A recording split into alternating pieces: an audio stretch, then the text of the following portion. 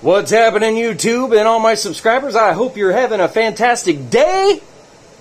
I'm having a great day. And so the poll came in. The winner for the video this Friday, because of the amount of requests, today we'll be covering a dirted tank. So shout out to Cutbait for that. Shout out to SJ Lofty Eaton for that as well. And shout out to G Family, yo! And G Family, like always, you had several requests, but we're going to stick with this one today, and I'll cover your other questions later. And then I have a couple more things to say. I live for tropical fish. I owe you my deepest and sincerest apology. Last week, she had made a suggestion that I should cut all my testing strips in half. And I thanked the wrong person on a public video post. So she gets the credit. If any of you watch this video and start snipping them in half, think I live for tropical fish. So thank you for that. And then Gary Allen, thank you for your comment and request. And y'all both had a specific request, and I am going to get to that. I will make a video for that and do it on Monday. It's about, you guys want to know how to kickstart your Alternanica Renaniki. Cool name, bro. Trust me, the frustration is real. I understand, and I'm going to video walk you through it. I'm going to do it to mine, and you can do it with me on Monday. But today is dirt, and I had to do this video twice. The first one was way too long. It was like 35 minutes. So I scrapped that whole thing, and I'm starting over with a smaller tank so so I can get it done in a reasonable amount of time. So here we are. Here's a tank. This is a 3-gallon. Doesn't matter. I usually only do 10-gallon tanks. This is just an extra tank from a long time ago. So, dirt. Alright, you want your dirt to be organic soil. Now, there are some old schoolers out there who would say grab some dirt from your front yard.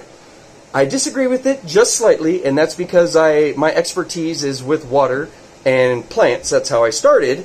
And I need to know what's in my water.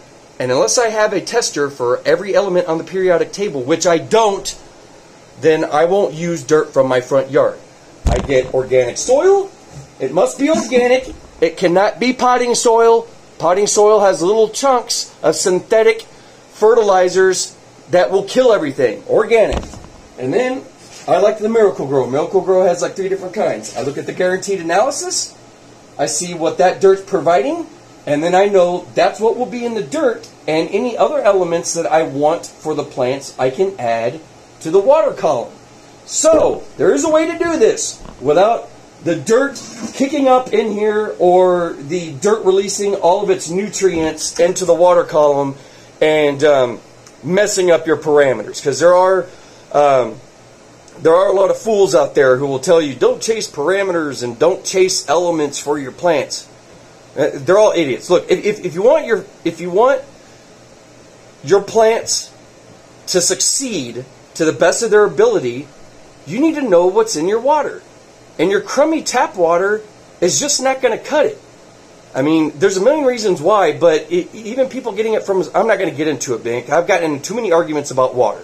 Start from scratch, okay? Now, G Family, this is for you. I want you to do this because you've been listening to what I've been saying about water. That's why I changed the channel name. And I want you to go on Amazon and order yourself a TDS meter. Stands for Total Dissolved Solids. Now I'm going to show you. Now it picks up everything. If there's anything in your water that isn't pure, because pure water has a pH of 7 and will have general hardness of 0 and carbonate hardness of 0 and 0 of everything else. There's nothing in it. So this is RO water. I actually collected it out of my dehumidifier, that's a cool tip I should share with everyone. Dehumidifiers. It's like a RO unit and a dehumidifier. Cool. Alright, so I'm going to put this in here, and I'm going to show you.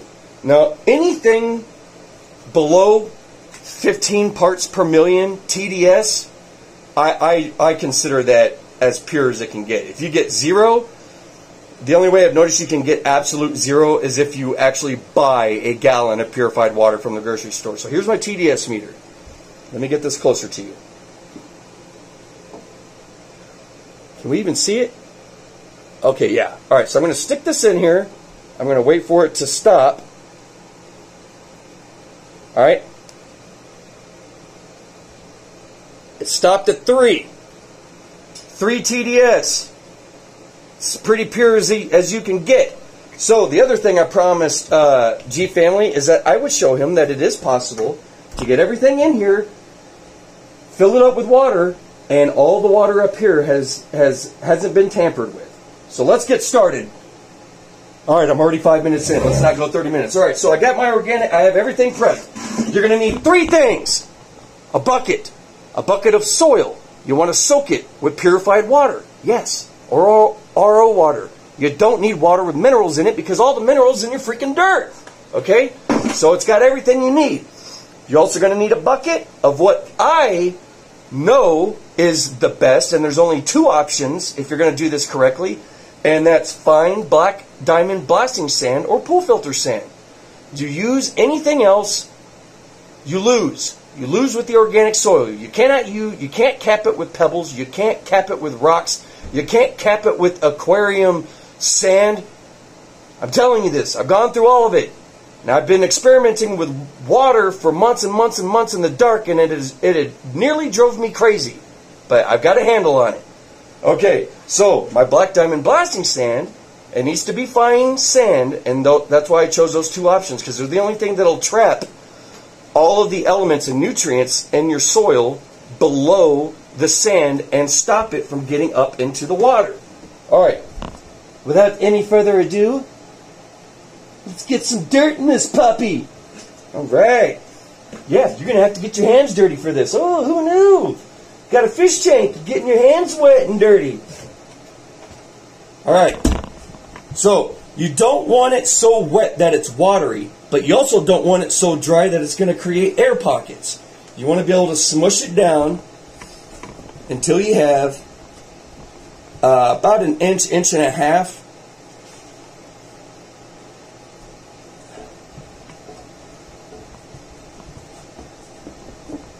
And yes, a little bit's getting up on the glass, and I'm going to show you how you can get that off the glass. Because you can do this without being, making a pigsty and being a complete mess. Okay? Now, this isn't hard. If you ever made mud castles as a kid, you're already an expert at putting mud into a container. Alright, now I'm mushing this down. Alright, now my third bucket I forgot to mention is a bucket of just straight purified water that I'm going to rinse my hand off in. Oh, look at how clever I am. Oh, alright. So, now, to get the mud off of the glass so that doesn't escape into the column, get yourself a credit card or something flat and plasticky and just start pressing it all down.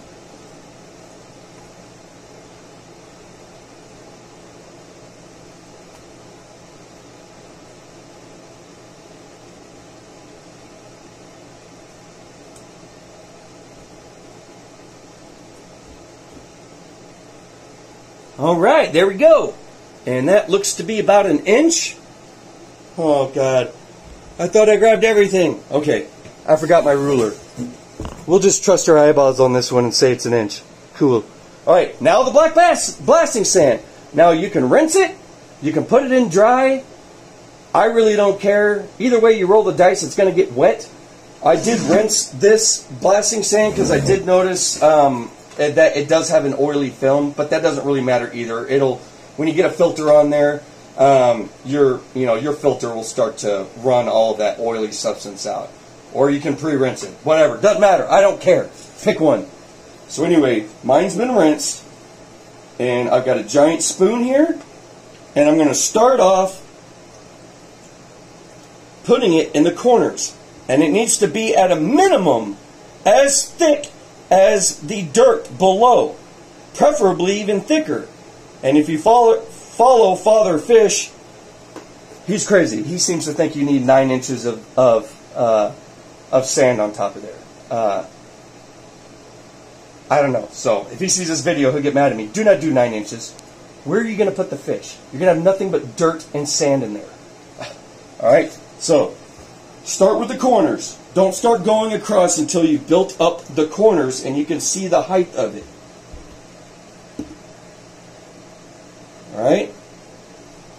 remember, at a minimum, at least as much blasting sand as you have soil. And it is preferred to even actually have about an inch more, or a half an inch. So like if I did an inch of dirt, I'll probably go with an 1.5 inches to 2 inches of sand. And it needs to be a fine sand, because if it isn't a very fine, dense sand, it will not trap all of the stuff that's in your organic soil. There's a lot of living things in here. You know, it's made out of manure, cow poop, okay? So there's lots of nutrients, but there's lots of other things going on in there that need to stay down there.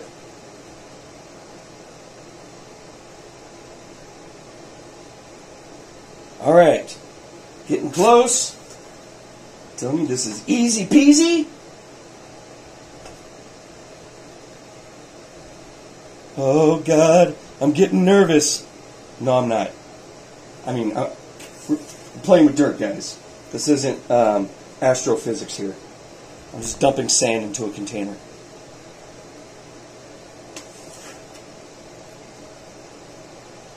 All right, now we start hitting up the center, now that we've gone all the way around the edges.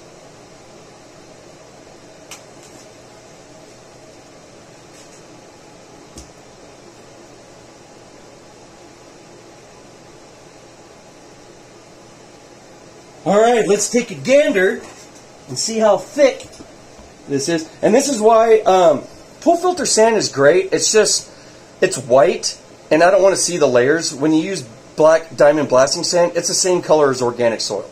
And organic soil is super cheap. You can get 50 pounds of it for $5 by Miracle-Gro. So, although you can't see it, I can, but we did double the depth. It is hard to distinguish the depth. That's why I prefer having a ruler, so I'm absolutely sure that how much extra I'm putting in there. But hey, for good measure, I'll just put a little bit more sand in here. And I don't even know what I'm going to do with this tank. Now that I've wasted some dirt and sand on it, I should probably plant something in here. It's only a 3-gallon though, so I don't think I'll put any animals in here. Maybe I'll propagate something. All right, now I've got the soil. I've capped it with the proper amount of sand. Now I've got a paper plate. Now, there are faster and quicker ways to do this, but I like to take my time because I don't want to kick up a bunch of dirt and make a huge mess. So, and I've got a lot of patience. Now I'm going to put the plate in here, and I'm filling it with nothing but with nothing but purified water. And I'm going to do this slow. Yes, this video will be long, but, you know, all my videos are. You can't explain everything in detail in 3 minutes. All these YouTubers that are like, here's how you deal with this plant, and it's a 2-minute video. What exactly did that person teach you? Nothing. They suggested it's a good plant, and that's it. Alright, so in order to learn everything about a particular topic, you need to explain and then show. Some people learn better when they have a visual for them, and not just hearing about it. Hearing helps, but also proving what you say also helps. All right, water, yeah. See now, and just in case you're wondering, the plate is there to stop dirt and sand from getting kicked up and sloshed all over the place. So you pour it on the plate, and it dispenses it out evenly. And yes, I did this with 2 40-gallon tanks. It took me all freaking day. 1 gallon at a time. I was like, I don't want a single smidgen of dirt. And I am actually going quicker than I would if I was just doing this on my own. Because now my OCD is kicking in and I see a piece of dirt there. Oh God, there's some sand right there. Oh God. Oh God. Alright, now I gotta go faster because if I don't get that sand out of the way, it's gonna tick me off. No! Don't get into my water column. You're gonna mess with my TDS. I gotta prove something. I know I got a rag. Yeah, a rag. Alright. Okay, let's keep going. What are we at now? 14 minutes? Oh, God. Here we go. More water.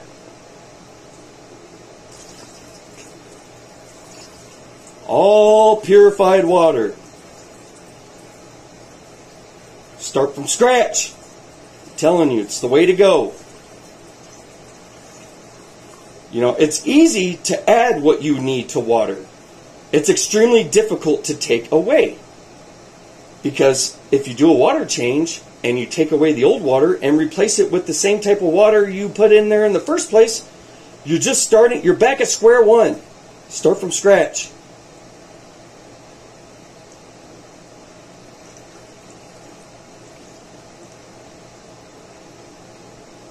All right. So 1 more gallon. This is a 3-gallon tank, but it will be deprived of probably about a 1/4 gallon because of all the sand.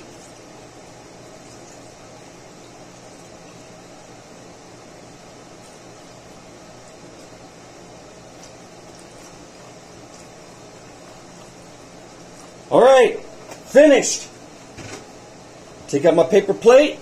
Oh, look at how clear it is, huh? Can't make a dirty tape without being dirty, huh? I wish I could call out the YouTuber that was saying this on his channel. He's like, don't mess with dirt. I hate dirt. I have a PhD in aquatics, and only the finest experts on the planet can do dirted tanks. Well, you must have got a PhD in bullshit because, you know, I don't know, it looks pretty clear to me. If you have the right amount of sand on top of your dirt, your water will be clear. Alright? Now, G family, here's for you. TDS. I promised you I would test the water and show you that it'll be slightly altered, but not by very much. So remember, we had a TDS of 3 starting off, which is pure water. So, here's my meter. I'm not messing with it. See, it says 0. Now I'm going to stick it in the tank.